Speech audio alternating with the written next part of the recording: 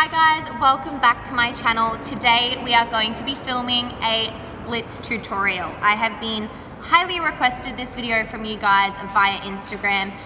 Pretty much what we're going to do is go through my top drills for this skill. A little information before we get into it. I do want you guys to know that splits is a long journey. You need to dedicate time and you need to be consistent with your training to be able to achieve maximum results. You can't be expecting to get splits straight away.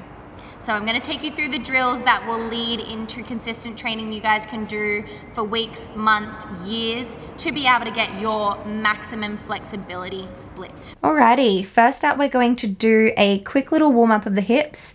So we're staggering our legs, dropping each knee to the ground to the left and then to the right. Then we're going to lie down on our back and do the same movement with our legs. This just opens up the hips a little further as we've got that thoracic extension as well. Once we've done those, we're going to go into some simple knee to chest elevations. The way you want to be lying down is resting on your elbows so you're not doing too much core work, and we're focusing more on the warm up of those hip flexors. So we're going to do about 5 on each leg, and then we're going to add in a rotation round to the side. So up to the chest, rotate round to the side, back down to the bottom. You should really feel this hip flexor muscle working to try and go through that whole motion.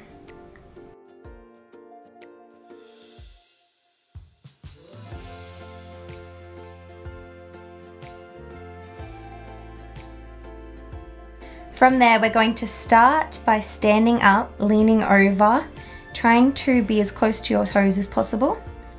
Then we're going to inch forward a tiny bit, really focusing on dropping the heels in these positions.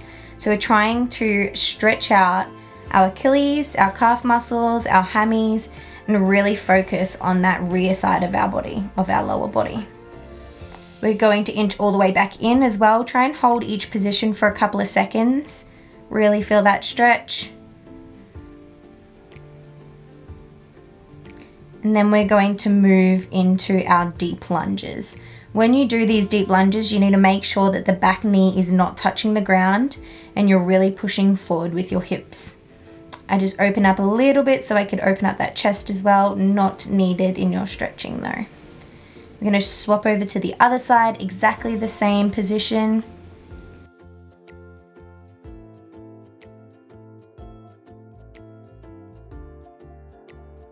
And we're going to finish up with the straddle stretch, swaying from side to side. Really trying to release all the muscle tension in the hammies in this one. After that, we're going to go back into a pike stretch, and we're actually just going to bend one knee. You guys will feel how full on this is on the leg that is straight. Next stretch we have is our lunge series, and we're going to start with our 90-degree lunge. What you need to really focus on in this one is the under hip rotation. So we're pushing our hips forward and really trying to squeeze our glute under our hips. We're going to push it a little bit more. I'm going to pick up the back leg, really try and stretch out that quad on that leg as well, and do the same position with the hips and motion into a deeper lunge, making sure that our knees never cross the top of our toes. From there, we're going to lean back, straighten the front leg into a hamstring stretch. Bum is staying in the air, chest as close to your leg as possible. This is what's going to make the stretch feel hard. You can also flex your toes up as well, and that just creates a little bit more tension around those calf muscles and Achilles. And we're going to finish up with the pigeon stretch. If you guys want to, at the end of this stretch, you can pick up your back leg and again just stretch out that back quad. And we're going to repeat this whole process on the other side.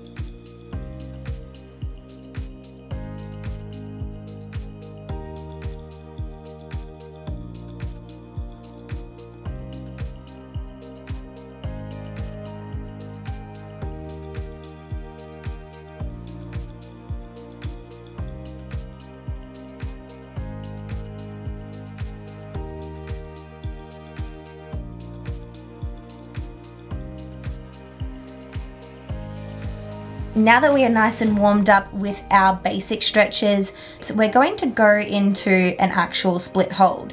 However, we are going to try and grab 2 pieces of equipment of any sort.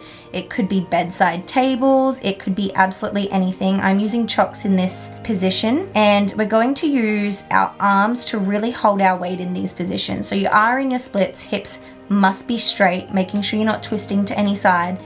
And again, hold your weight with your arms and really try and lower ourselves by slowly letting ourselves drop down with time. So I would recommend anywhere between 5 to 10 seconds for each little area, each little push, and try and get down to your max with arms up in the air, both arms up in the air if possible. If that's not a comfortable or doable position for you, then just stick with holding your body weight up through your arms, through your upper body.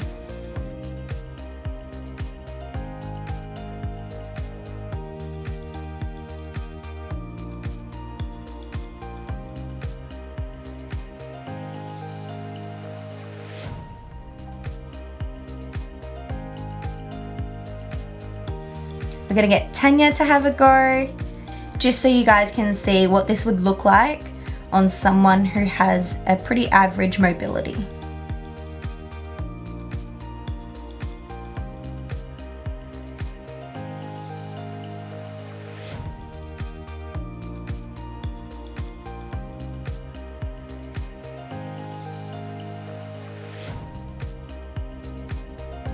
So she's going to swap arms and where the weight is, just to really try and focus on putting the weight into the legs rather than the arms. And then she's going to come up, and if this is you, we would be swapping legs. Make sure you do both legs. Now our last little segment, which may be the most important for you, is for the people that are a couple of inches, 3 inches or less away from the ground, and they really just can't get that flat split. You guys are going to start doing some overstretching. So looks crazy, I know, but it's the best way to get that little bit extra so you guys can be flat on the ground.